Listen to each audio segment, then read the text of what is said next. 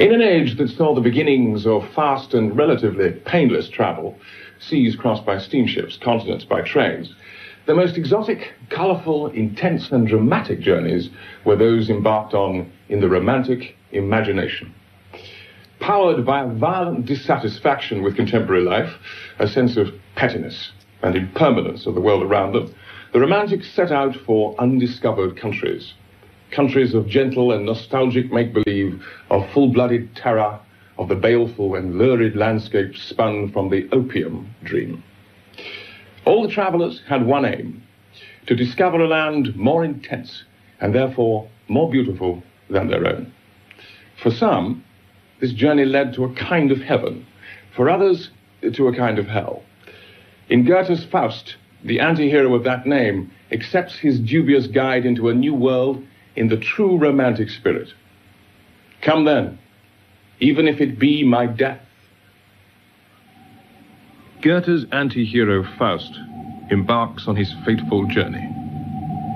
I have given myself to magic, to see if the spirit may grant me to know through its force and its voice full many a secret, may spare the sour sweat that I use to pour out in talking of which I know nothing about, may grant me to learn what it is that girds the world together in its inmost being, that the seeing its whole germination, the seeing its workings, may end my traffic in words.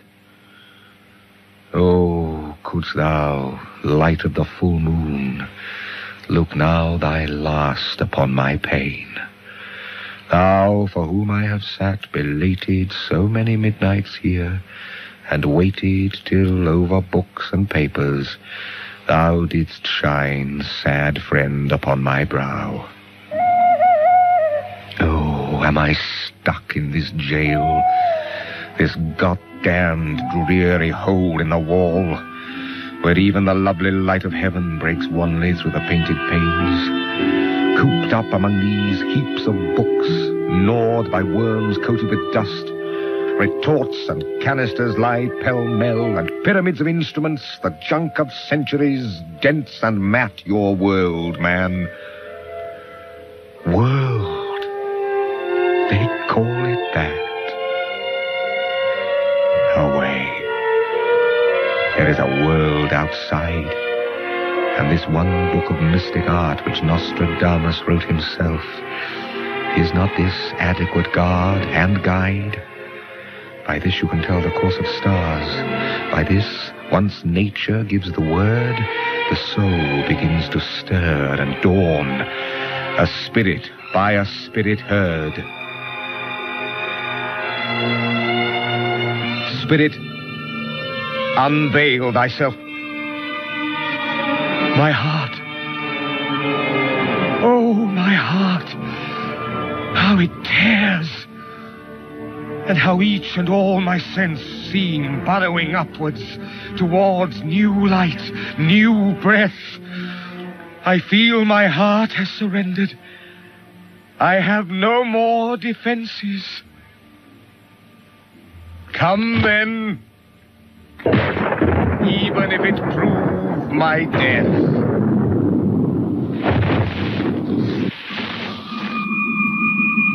The symbolic figure of Dr. Faust, the magician in search of himself who sold his soul to the devil, haunted Goethe all his life.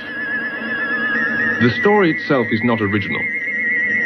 Goethe would have seen the basic story of Faust acted out in the puppet theatres that were a fashionable sideshow in Frankfurt, his native town. And Faust himself did once exist, towards the end of the 15th or at the beginning of the 16th centuries. But Goethe made Faust into a universal myth. Goethe begins to work on a drama hinged on the character of Faust. The first part is written when he is 21. The second part is written over a period of 50 years, up to his death. In 1775, Goethe is 26 years old. He has settled in Weimar at the invitation of the Duke Charles August, and thereafter only leaves the city for occasional journeys abroad. The first part of Faust appears in 1808, the year that Goethe meets Napoleon. Despite the ravages inflicted on Germany by the Napoleonic Wars, the French emperor is considered by Goethe and by many of the intellectuals of the time to be the most charismatic figure of the age.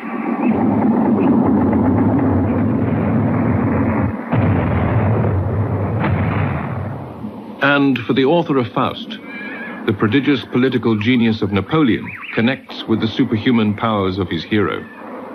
Goethe, the alchemist, sees Napoleon as the alchemist of history, imposing upon Europe his contradictory ideals of power and liberty. The story of Faust is also a love story, because it is due to Marguerite, one of the temptations offered by Mephistopheles, that Faust knows happiness, treachery, collapse, and finally redemption. In this sequence of changing states of mind, the soul is the key to Goethe's creation.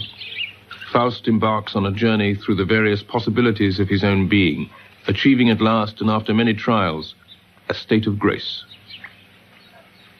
The Romantics turn the journey of the man or woman through life into the theme of the quest, a voyage of discovery. It is a journey that begins in childhood, and for the Romantics, the tales of childhood take on a new significance. The great German Romantic writer and thinker Novalis was inspired by the powerful traditional childhood tales of his own country. While he was still very young, Novalis liked to invent his own tales for his 11 brothers and sisters. Each tale would be set in a different imaginary epoch. In this timeless land of myths and fables, Novalis discovers that sense of the fantastic and the miraculous that Granville instills into his illustrations to the fables of La Fontaine. Novalis writes, "A tale is really similar to a dream, without rational coherence.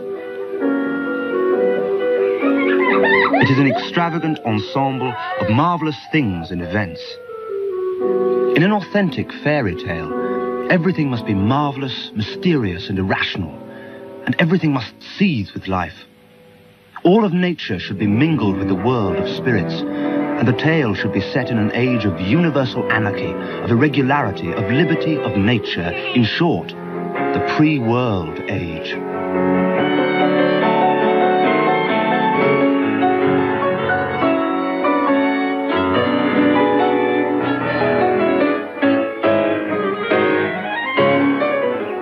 In the future world, all is as it was in the world of bygone days, and yet all is different.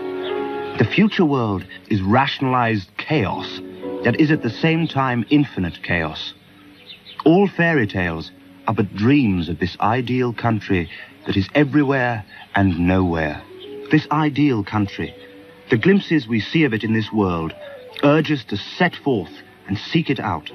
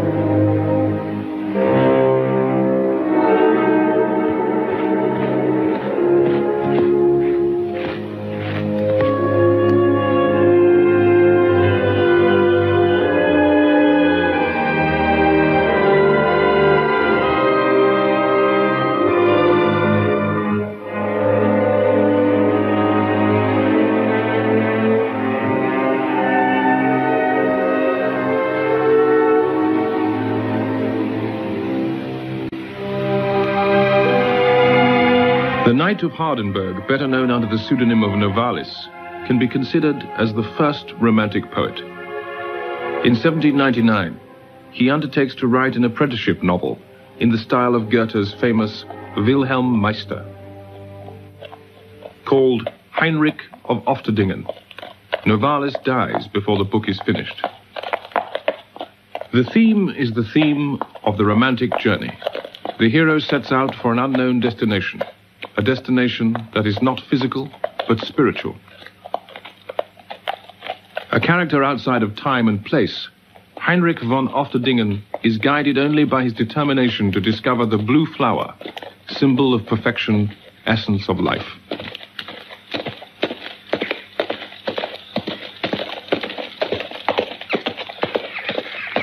Heinrich was just 20 years old.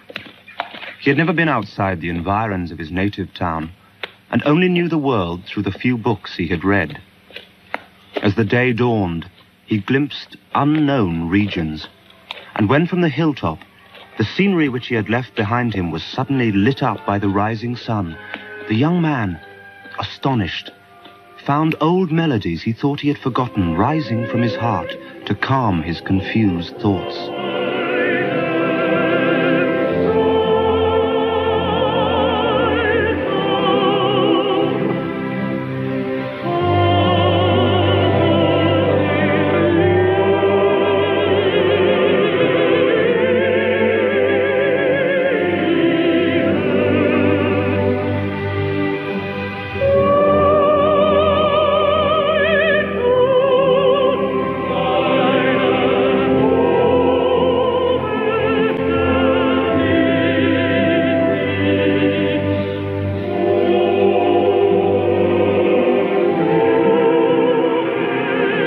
He was poised at the threshold of this horizon which his eyes had so often tried to embrace from the top of the neighboring mountains, and which he used to paint in his mind in the strangest colors. For Novalis, as for all the romantics, the voyager moves through a world, real or imagined. But his journey is essentially a voyage towards his true self, towards self-knowledge.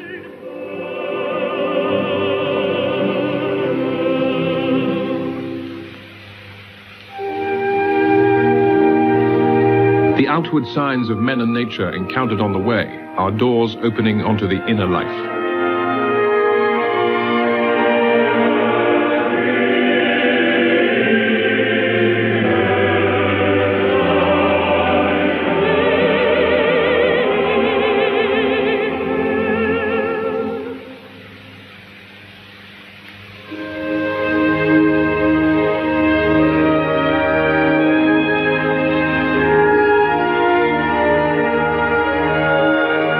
So the painter Friedrich would say that he had seen God in the reeds. Everything in his paintings, as in the work of Novalis, leads us to a meditation on the ephemeral character of human life and the mystery of life eternal. The old certainties having been swept away, the romantics substitute for a religion of faith, a religion of doubt. It is no longer possible simply to believe. A voyage of discovery must be undertaken.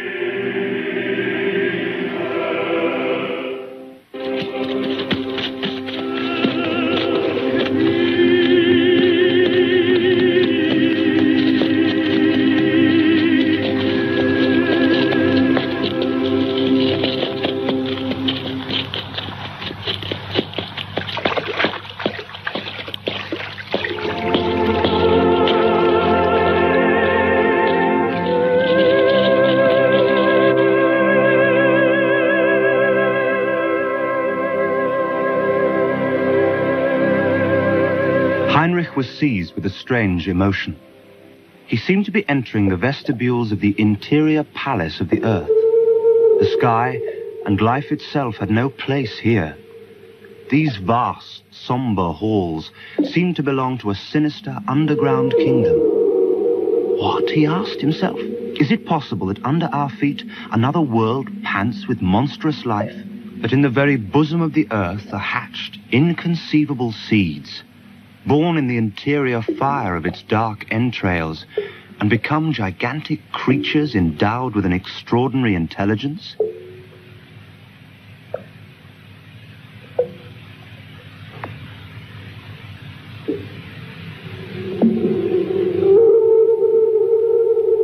These bones that I see, are they the traces of their progression towards the surface of the earth, or are they the evidence of a flight down to the depths?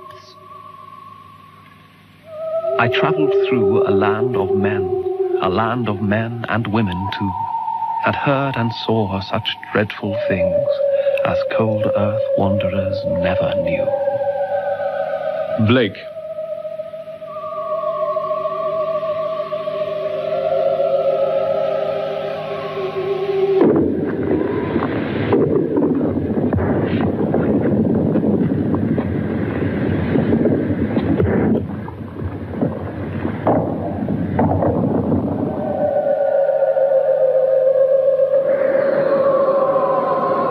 With Novalis, the natural world leads us into the supernatural, the immanent to the transcendent.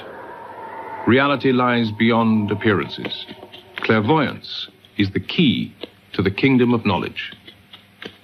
One of the travelers says, "I know a very singular song, of which the origin is unknown. It was brought to us by a man passing through, who coming from far away was a water diviner. This song of his had great success, with its strange accents that were almost as obscure and incomprehensible as the melody itself. With this, he drew us to him with a mysterious power, and it haunts us like a dream. I know of a castle where a tranquil king lives with his strange cortege. He never comes up to the battlements. The castle's secrets are well hidden. Invisible guards keep watch. The castle stands forever at the top of a deep chasm, unshakable, impervious to all invasion.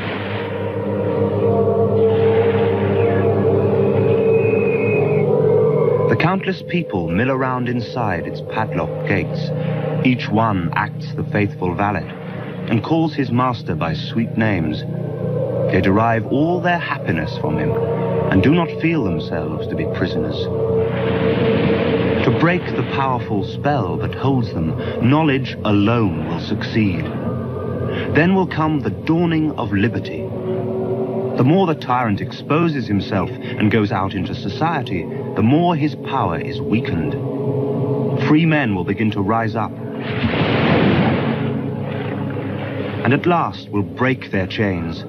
The sea will take over the empty castle, and carried along upon its soft green wings, we shall return to the bosom of our country."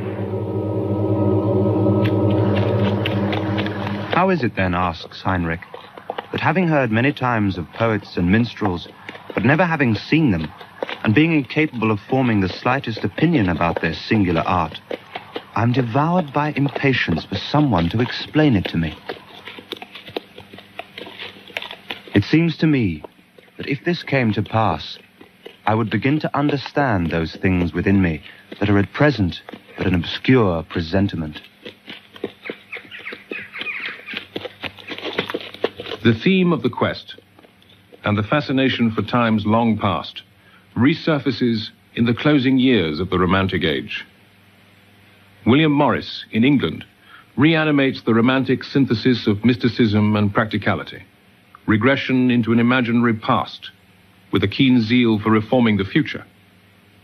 His romance, The Wood Beyond the World, printed and illustrated by himself, sets Walter, the hero, off on a quest into a landscape of medieval tapestries. It begins, like so many romantic journeys, with the crossing of the sea. He knew no more till he was waked by great hubbub and clamour of the shipmen, and the whipping of ropes, and thunder of flapping sails, and the tossing and weltering of the ship withal. So Walter went up on the quarter-deck, and the sea was dark and tumbling mountain high, and the white horses were running down the valleys thereof, and the clouds drove low over all, and bore a scud of rain along with them. And though there was but a rag of sail on her, the ship flew before the wind, rolling a great wash of water from bulwark to bulwark.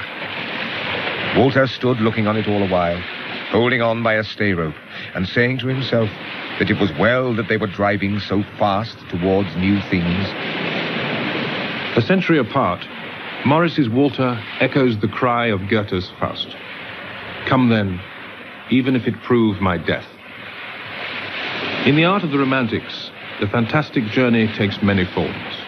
Heinrich Heine paints a startlingly grim picture of the imagination of the musician and storyteller Ernst Theodor Amadeus Hoffmann. Hoffmann saw only spectres everywhere. They made faces at him from the bottom of each Chinese teapot and from beneath every wig in Berlin. He was an enchanter who changed men into beasts. He knew how to evoke the dead and make them come up out of their graves. But life repulsed him like a sad apparition. He felt that he had become a ghost. The whole of nature seemed to him like a distorting and badly cut mirror, in which he saw himself divided up into 1,000 fragments through an obscure cloud like a face long dead. And his works were nothing else but a cry of anguish in 20 volumes. Although Hoffmann started his career by writing pieces for the piano and musical criticism which championed Beethoven, he is known above all for his fantastic tales. In the tales, he mixes the strange and the imaginary with the precise and sardonic observations of humdrum reality. The journey could be painful, marked by great bitterness and anguish, and it could turn into a nightmare. The Italian 18th century artist Piranesi produced volumes of engravings based on the ruins of ancient Rome. They had a tremendous impact on the romantic imagination. They are eagerly collected throughout England and France, and his feverish views of classical ruins color the way romantics see and imagine.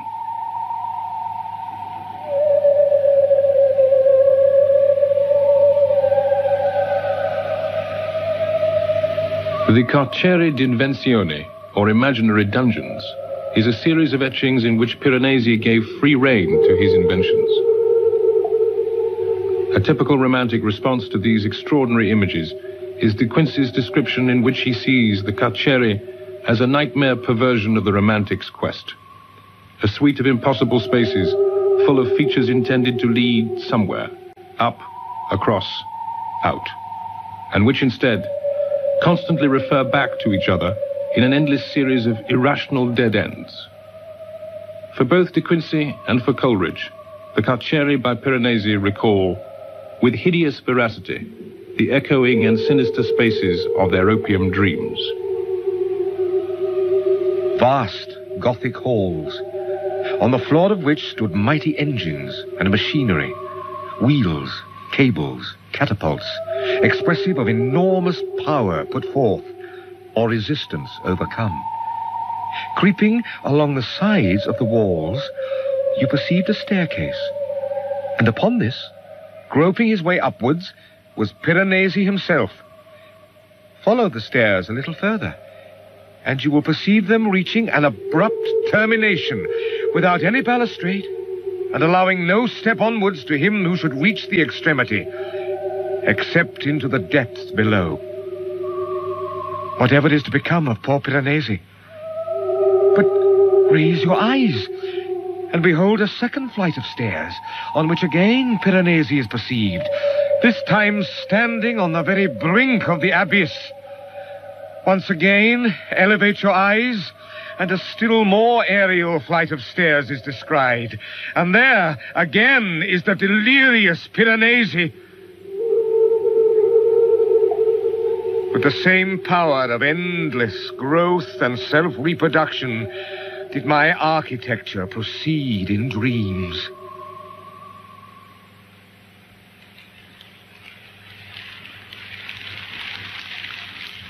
The Romantics set out in search of paradise. En route, they invent their own kinds of paradise. A medieval paradise, a utopian paradise, an artificial paradise.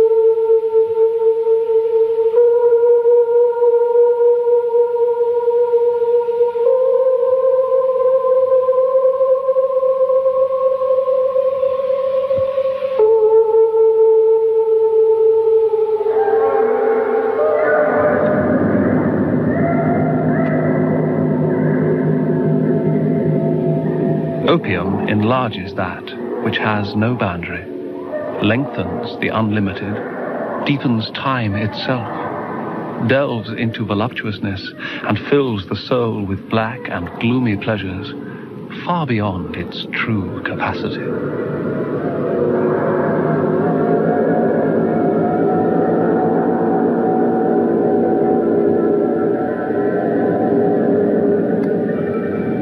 To stimulate his imagination, Baudelaire takes wine, absinthe, opium, and hashish.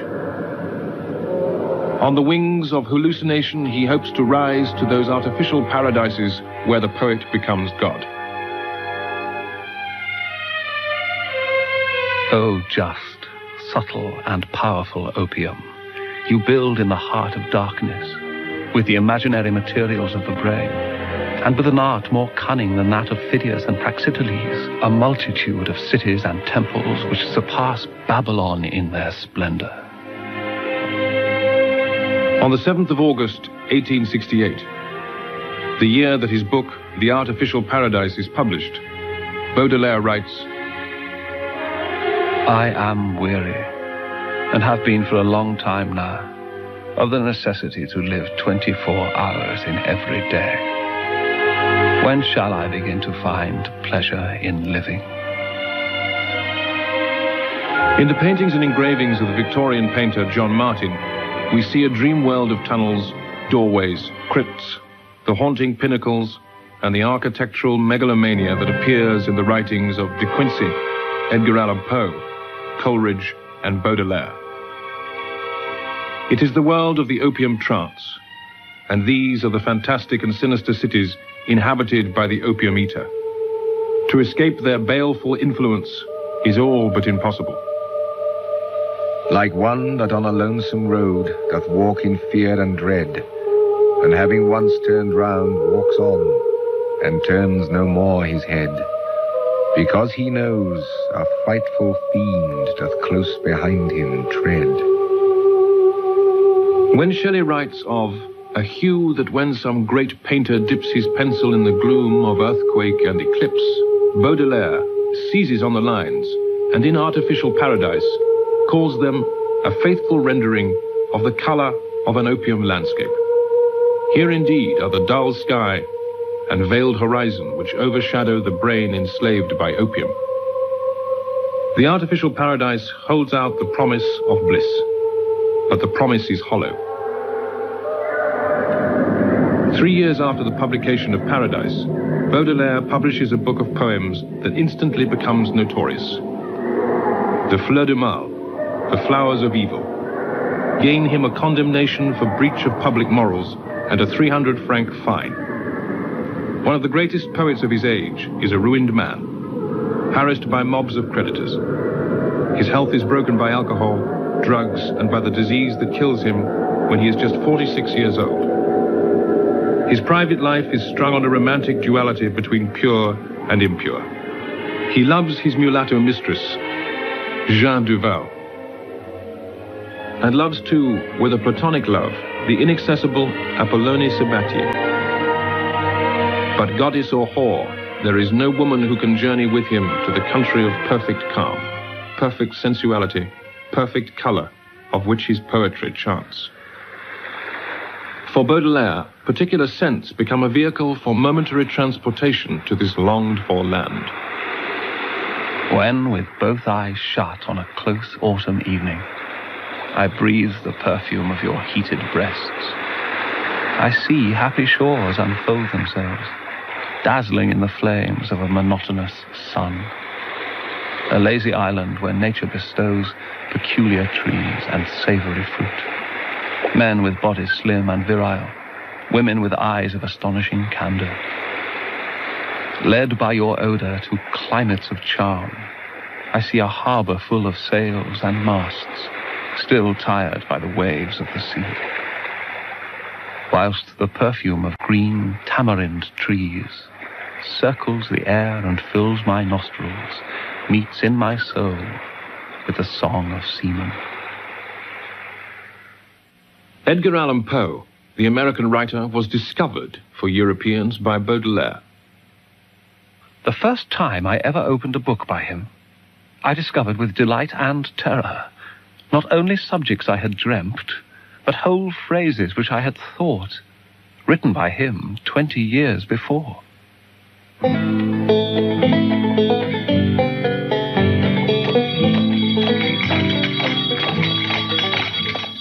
A white flame envelops the edifice like a shroud. It is in the fire at the Richmond Theatre that young Edgar Allan Poe loses his second family, the troupe of players which he had adopted after the death of an alcoholic father and a consumptive mother. It is henceforth under the double sign of death and wandering that the life of the greatest American poet and storyteller is played out. In the crazy exaltation of my orgies, I trampled underfoot the usual limits of decency. He wrote in his autobiographical account, William Wilson. 1 year later in Boston, having broken with his adoptive father, he publishes his first poems. Then expelled from the Military Academy of West Point for lack of discipline, Edgar Poe goes to New York. His books are published without success, and Poe, weakened by alcoholism, drugs, and illness, continues his wanderings from Baltimore to Richmond, from Philadelphia to Fordham. Poe's tales take us on a journey into the macabre and the supernatural, a world of terror, which was, for its author, real.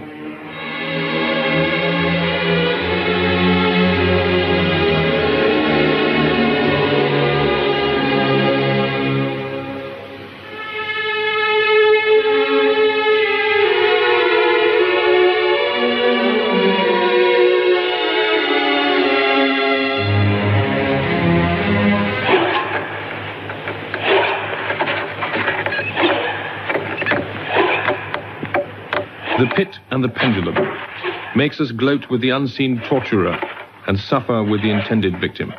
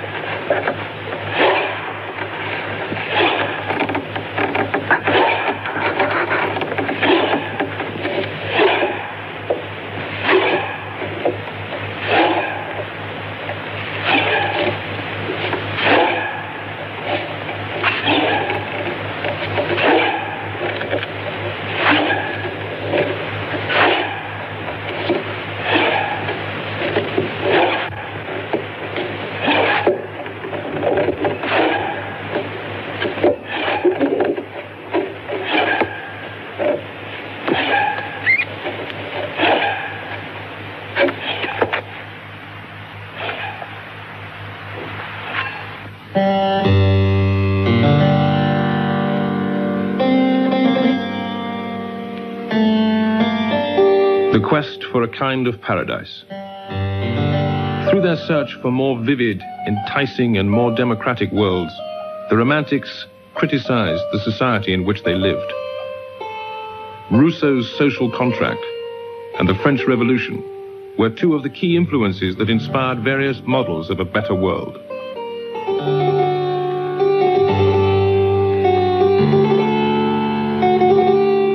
Philosophers speculated on the form it might take, but the architect Claude Nicolas Ledoux set out to build it. His ideal factory, the Céline Lime Factory at Arc-et-Senon, was built between 1775 and 1779.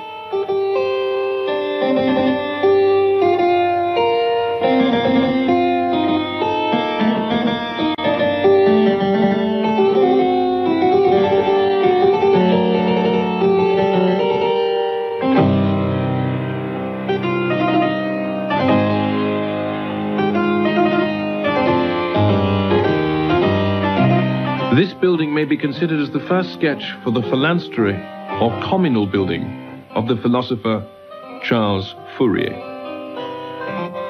The socialist theories of Fourier, who died in 1837, had a great influence on many of the Romantics. He advocates a utopia in which all human passions would be allowable and legitimate. The practical application of the principle of individual liberty would usher in an era of human happiness. The actual layout of the working areas of Arc Senan can be taken as blueprints for utopia. The studios, the housing, the vegetable garden. But that the preoccupations of Ledoux are still in essence monarchical, even theocratic, is made clear in his design for the director's house. It dominates the entire ensemble of buildings, positioned in the very center of the estate, just opposite the entrance. Ledoux himself, writing about his concept for the director's house, says that its lofty proportions should strike awe into all those who approach it. It is under the Second Empire that Fourier's theories on social organization were given concrete form. His ideas dictated the design of the phalanstery that Jean-Baptiste Gaudin built at Guise.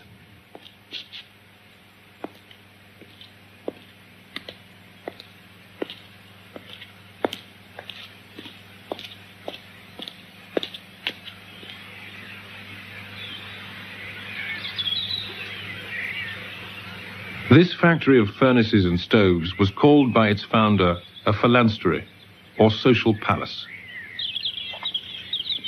It is made up of 3 sets of buildings interconnected, with 3 interior courtyards covered by glass roofs.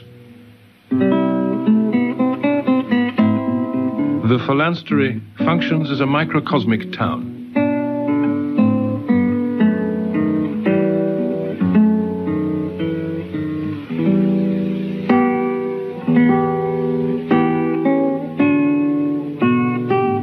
In this city of workers, all is united: housing, work, and school.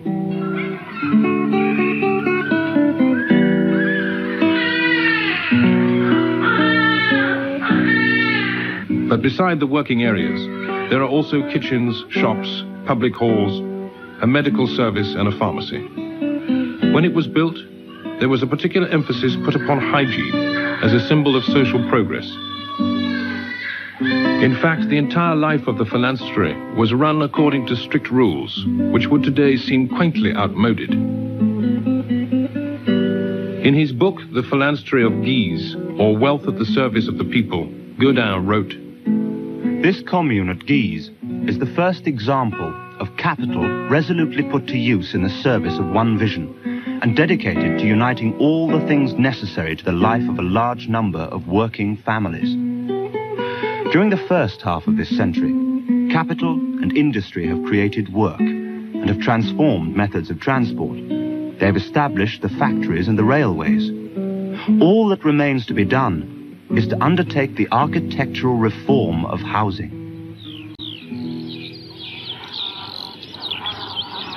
From the 1850s to the 1890s, William Morris, founder member of the Pre-Raphaelite Brotherhood, writer of medievalist romances, designer of heraldic tapestries, was actively undertaking the reform not just of architecture, but of all areas of design relating to everyday life.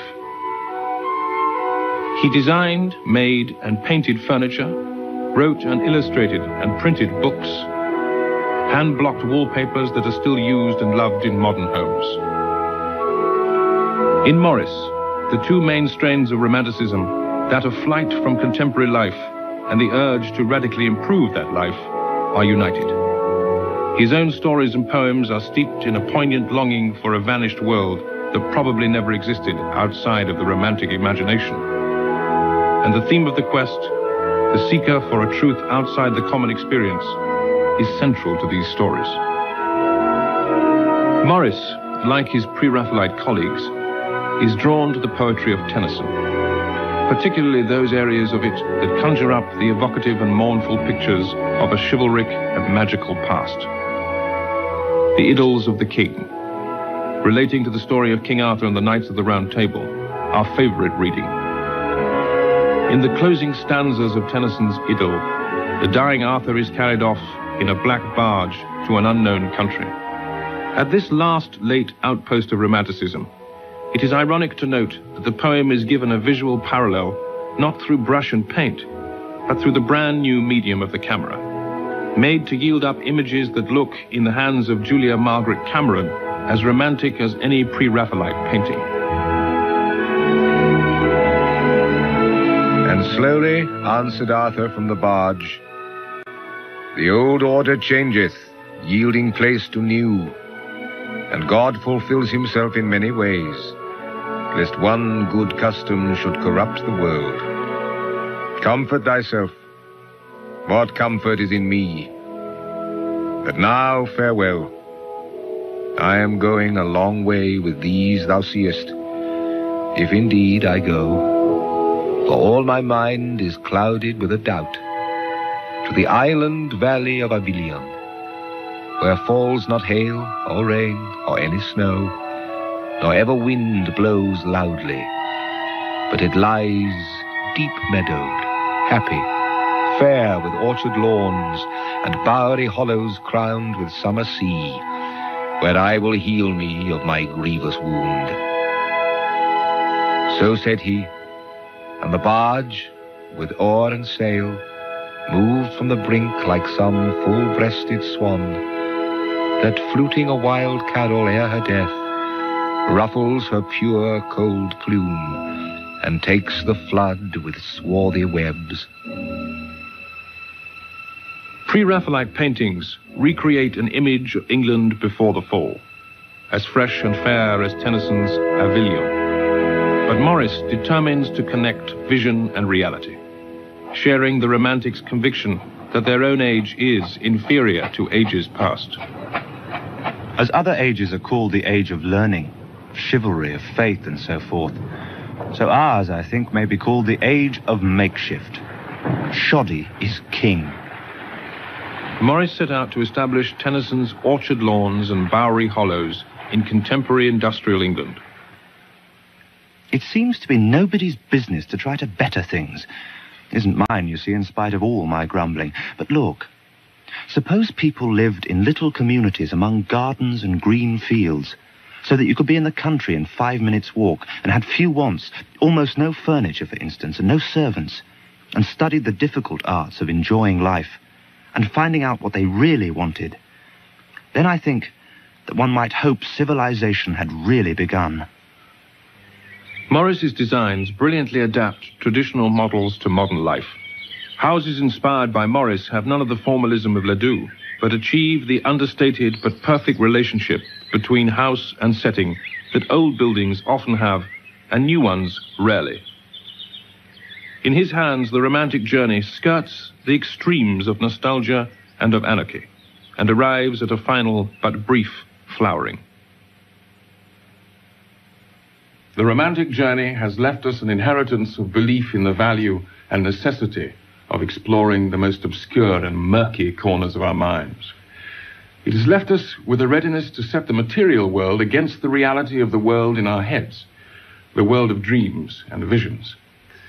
Because of the romantic experience of this inner world, we accept that it is often dark, violent, and bloody, as well as ecstatic.